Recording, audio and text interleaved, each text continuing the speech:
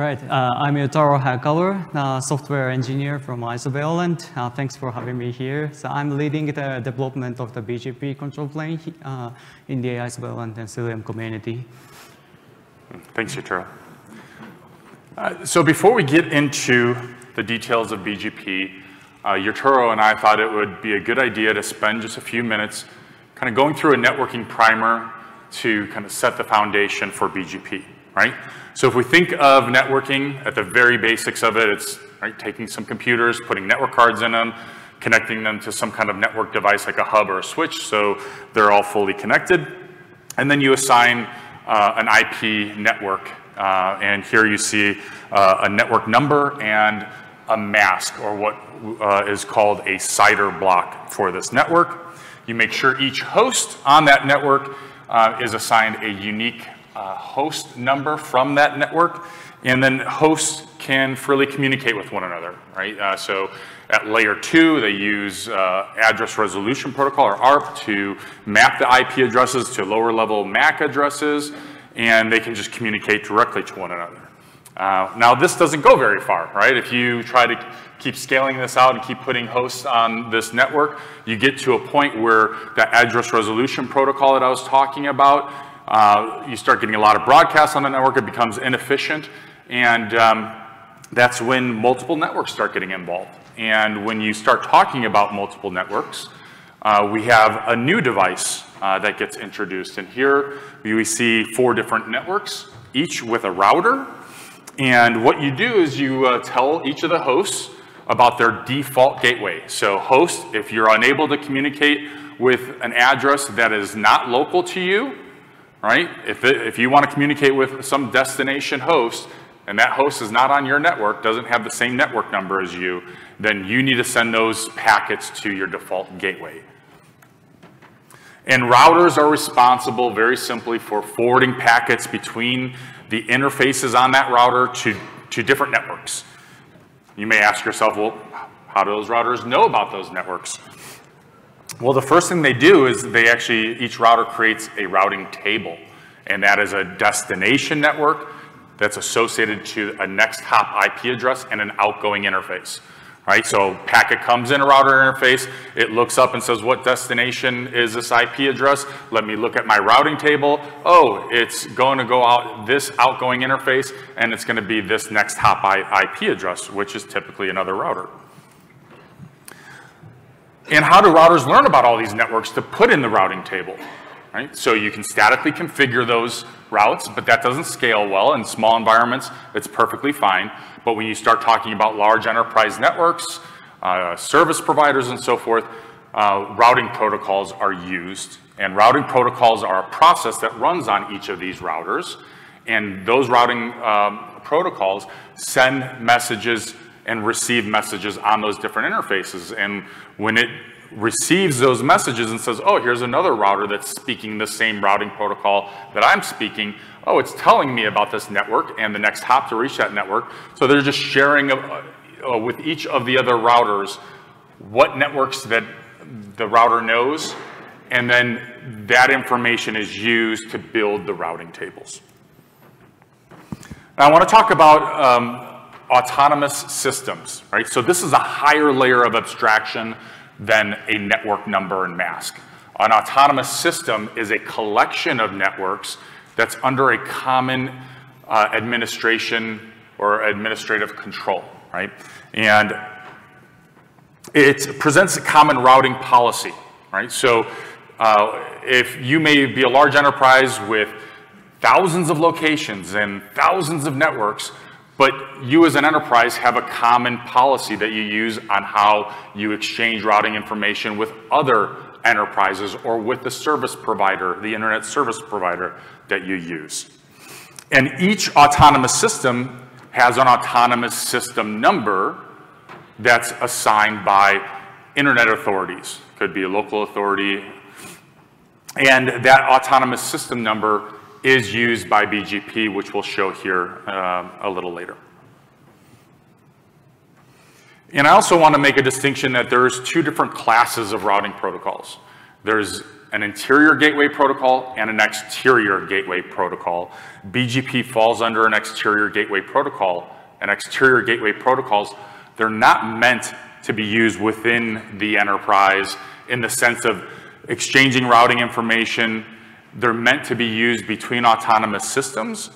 But what we're also going to show is that BGP is becoming very popular in data center environments as well, and that's where we're going to get into some more details here a little later. But interior gateway protocols, they are typically used within the autonomous system to exchange routing information between different routing peers, and things like OSPF, IS to IS, IGRP are very common interior gateway protocols. But let me hand it over to Yutaro to talk more about BGP. All right, so what is BGP? So BGP is a protocol to exchange the route between the autonomous systems. That is the exterior gateway protocol that Daneyon explained. And then the ultimate purpose of the protocol is figure out the shortest path to the destination.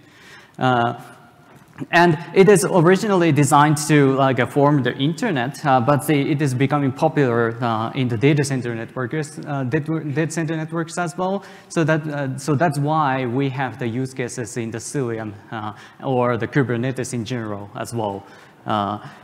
And the more important thing here is this is an IETF standard protocol. That means that you can exchange the route with any devices like a Cisco, Juniper, Arista, whatever the vendor is. You can exchange the route with those network gear while we are supporting BGP. That is very powerful thing because if we support the BGP, we can go beyond the BGP, the Kubernetes cluster. So here's how it works in very high level. So this shows the a router A and router B and router C connected straightly. Oh, sorry, no, this way. So this topology connects the three routers straightly, and the router A and B and C connects establish the BGP peer, and then the first of all, the router A only knows about the network connected to itself, and then the router A advertises the route over BGP. And then now router B learns the route to the 10.0.0.0/24. So what happens essentially here is router A says hey, router B, if you see the packet going to 10.0.0/24, I know how to forward it. I know how to get there. So please forward the packet to me. So this is what the router A said. And then now the router B propagates that information to router C, but the next hop rewritten to itself. So this is so what the router B says here is essentially the hey router C, if you see the packet going to 10.0.0.0/24, I know how to get there. So please forward the packet to me. This is again, this is what router B says. So in this, then we now have the a one-directional connectivity here, right? And then the opposite thing can happen in the return direction. So router C can advertise the route to their own network to the router B, and router B propagates it to router A. Then we have the connectivity for both directions.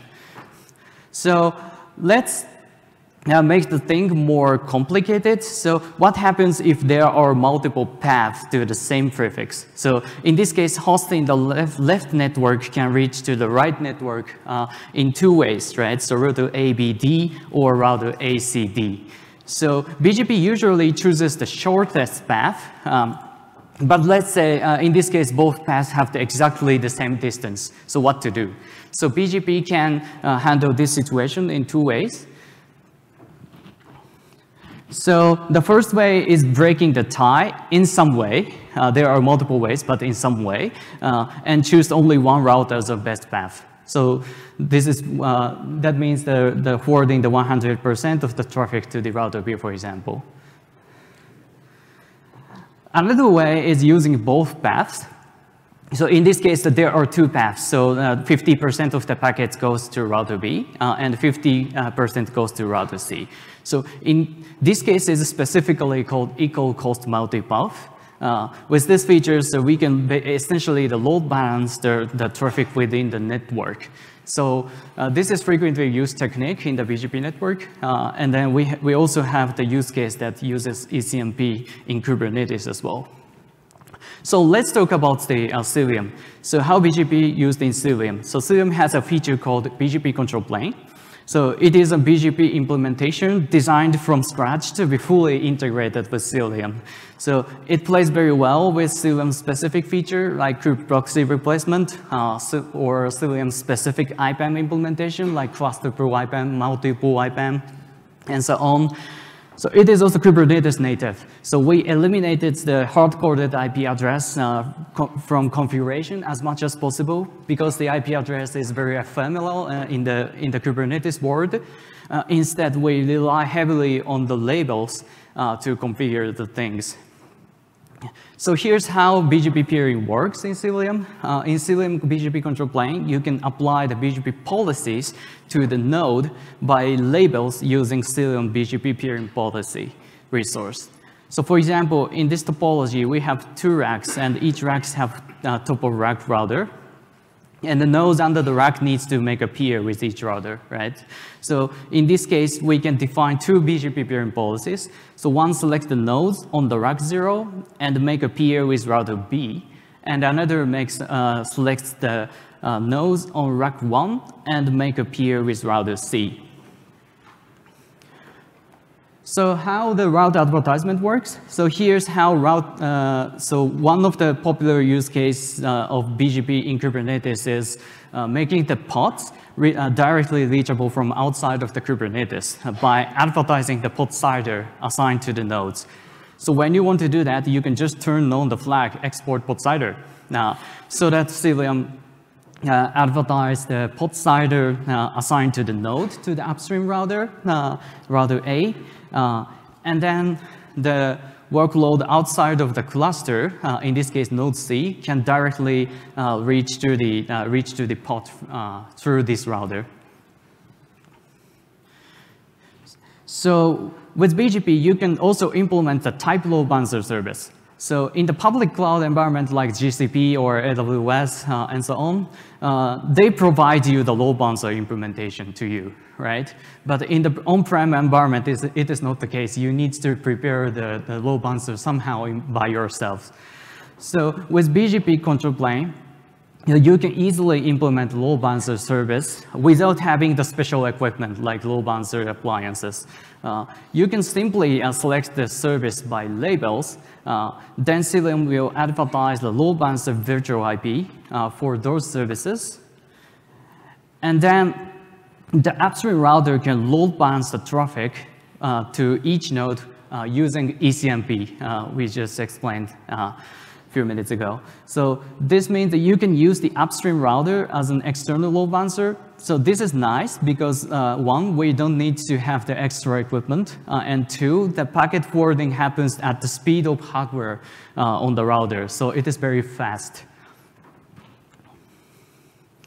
So the one last BGP use case we want to introduce is an integration with the multi-pool IPAM. So it is a feature, multi-pool IPAM is a feature introduced in the latest release of Cilium that allows you to define the multiple pool of pod CIDR within the cluster. And Cilium BGP control plane now can selectively advertise the pod CIDR allocated from the specific pool by selecting the Cilium pod IP pool resources by label again. Then we'll demonstrate it to you. So now I'll pass the mic to Daneyon, who contributed this feature to the Cilium. Thanks, Yutaro. So if you'd like to follow along, or probably follow along at another time, we have a QR code to the repo that has the instructions on how to run through the demo that we're going to talk through today. So we thought it would be a good idea, instead of just talking about BGP control plane and BGP, would actually show you BGP control plane in action. And so we have a very simple demo environment that includes an external router. Here it's depicted as router A. And then we have a Kubernetes cluster that has two nodes, node A and node B. And those nodes are a control plane node and a worker node in our demo environment. And then we actually have an external node that's simply represented as a Docker container in our demo environment. And this acts as an external workload that we're going to go ahead and show reachability into the pod IPs from this external workload. And after you see here, after the IPAM CIDRs are announced using BGP control plane from the nodes to the external router, then we'll have reachability here from the external workload to the internal workload running in our cluster. So to speed things up a little bit, I have already pre-provisioned the demo environment, which consists of creating a kind cluster and then using container labs to create a bunch of other nodes as well, and then stitching them all together. And again, if you take a look at the demo repo, you can learn more about the demo environment. So actually, after creating the demo infrastructure, we go ahead and we install Cilium in the environment, and we wait for Cilium to be ready. And after Cilium's ready, what you'll see is Cilium also created two pod IP pools, one called default, one called other. The other thing to make note is that these pools have no labels associated to them. And if we take a look at these pod IP pools, you'll see that the pod IP pool called default is from the 10.10.00/16 CIDR, and it will go ahead and allocate /24 networks from that larger pool to Cilium nodes. And the same is done here for the other pool that we called other, but this is using the 1020 network. Next thing we do is we create a workload in the cluster, and we'll see if that workload is ready. So it is running. And the thing to note here that I want to point out is look at the IP address that this workload gets. This workload was assigned an IP from the other pool and not the default pool. And the reason being is when we created this daemon set, we specified what pool that we wanted to use through an annotation. Pretty simple, right? Okay, so now what we're going to do is we're going to go ahead and we're going to create the BGP peering policies. We have two of them, one called control plane, one called worker.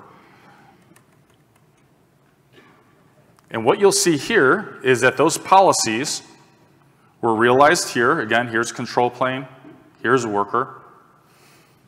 And you'll see that we have BGP running on these two nodes, the control plane node and the worker node. And you see the local autonomous system and the peer autonomous system, the peer IP address, and the key being is a session state. BGP has different session states, but ultimately, if a BGP session state's not in an established state, then there's no routes being exchanged between those two BGP speakers. One other thing to point out here too is you see received and advertised, 0. So no routes are being received or advertised, but we do have an established peer. Each of the nodes, the worker node and the control plane node, being peered with that external router that you saw in the presentation. So if we do peer policies, actually,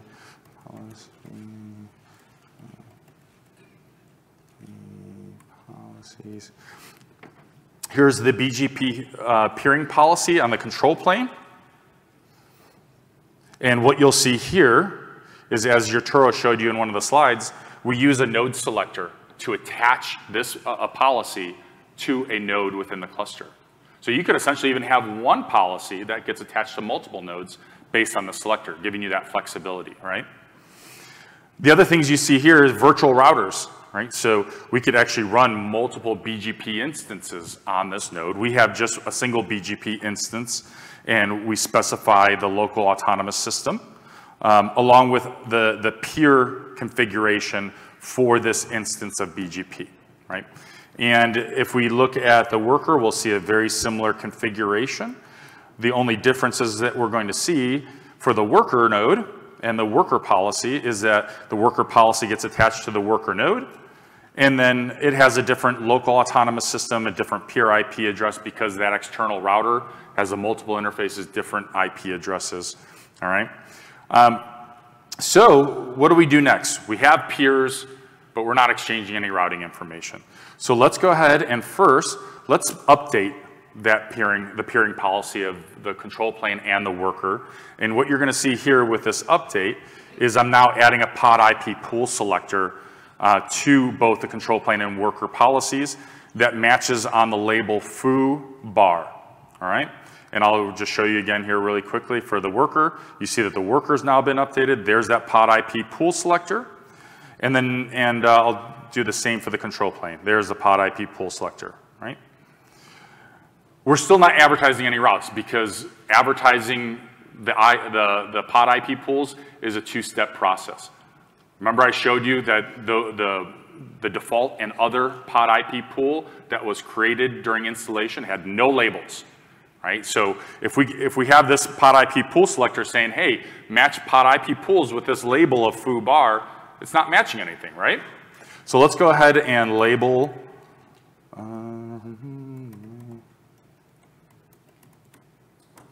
So here I go ahead and add the label foo bar to both of those IP pools, the other and the default. And now when we go and we see the peers, they're there, right? And wide. Now let's go ahead and test reachability from our external workload. So 10, 20, 0, 37. You see we've got reachability. And if I go ahead, I probably should have actually tested this before advertising, but if I go Cilium, control plane, and I get rid of this, give me a second, I'll get rid of this here. Let's do the same thing for the worker.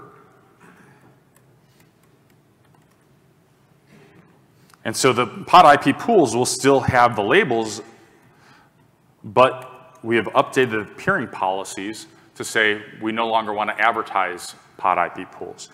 And we can verify that with the BGP peers. You see we're not advertising anything here, right, for either of the nodes. And now if we go back and try pinging again, not there. And if we patch it, add it back in, BGP peers, we're advertising those networks again, and we're reachable again. So pretty simple demo. We didn't have a lot of time to get into all the different details of the BGP control plane, so please take some time, check out the documentation. And if you'd like to get involved, we'd love more involvement not only in BGP control plane, but as many of you know, Cilium has a lot of great functionality, and we're always looking for more help, whether it be with submitting code, fixing issues, documentation. It's a great community to work in, and we appreciate your time. Please use the QR code to provide feedback. And do we have any time for questions?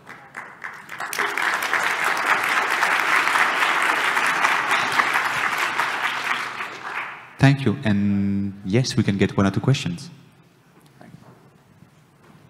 Hi, I have one comment to the previous slide. The weekly meeting is at 4 o'clock European time, not at 5. And one question, what are your other plans with the BGP? So what do you plan on doing next? Because to me, it seems that everything is now done. We can use it with multiple. Yeah, so do you want to start off with kind of the BGP roadmap? You want to touch on that? Yeah, so we obviously want to like expand the use cases of the BGP, but at the same time, what I personally want to start doing here is like improve the operators experience. So in the demo we use the BGP Cilium CLI to check this BGP status. We want to expand it to allow you to check the advertised route or received route details, and also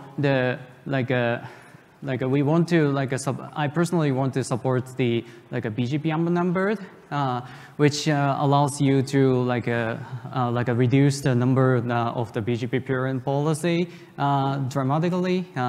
Then yeah, that's it for that's pretty much for me for now.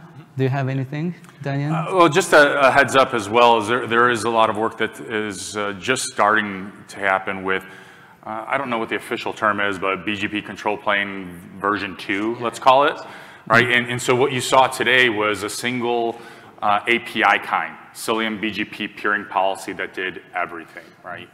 BGP control plane version 2, we've gotten feedback from early adopters, and part of that feedback was, wow, it'd be great if this was a little more composable, right? And so BGP control plane version 2, the initial alpha APIs just landed, I think, 2 weeks ago. Yeah. And post KubeCon, a big focus is going to be on that BGP control plane v2 using multiple API kinds to kind of construct the BGP environment. Yeah, I'm following that. Thanks a lot. Thanks for your presentation. I have two questions. Number one, how does one of the use cases was to expose the IP address on the port publicly, right? How does this compare to just using ingress? You know, you have a service that exposes the port and you use ingress. Your ingress is reachable from anywhere, as opposed to hitting the port directly. I don't, just from my understanding, you know. Yeah, so with Cilium and BGP control plane, different ways to get things done, right? We can go ahead and use a standard service IP. We can use a pod CIDR or the multi-pool IPAM and expose those pod IPs directly. And we've gotten feedback from users that want that functionality. And you say public, doesn't necessarily have to be public though, right? It's just outside of the cluster. And there's many environments where even outside of the Kubernetes cluster is still considered private. Okay. And that could be, okay, I have multiple, I've got VPCs everywhere, right? Virtual private connections throughout my whole organization with different clusters. And I want those pods to communicate directly so that they don't have to go through a service IP. Okay. So I guess directly to your question, is it exposing outside of Kubernetes? Doesn't always mean to the public, okay. And we want to be able to achieve those use cases.